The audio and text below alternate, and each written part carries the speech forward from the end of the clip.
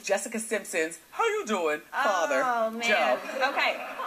So the National Enquirer broke the story that allegedly Joe Simpson is gay, and that even though he's been married to Tina for 34 years, he has allegedly been having trysts with men and supposedly dating a good friend of Ashley and Jessica's named Bryce. Honey, this is the part where I'm just saying, shut the front door. It's not even, you know, it's not even the gay part, because Mrs. Simpson will get over that. Right.